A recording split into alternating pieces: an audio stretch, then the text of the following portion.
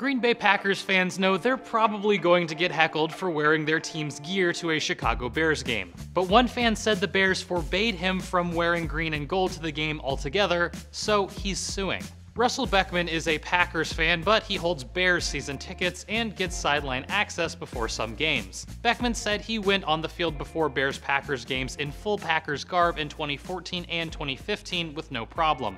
But last season, he said the Bears forbade season ticket holders from wearing opponents' gear on the sideline. Beckman said the rule violates his free speech and, quote, deprived me of my ability to fully enjoy this specific on-field experience.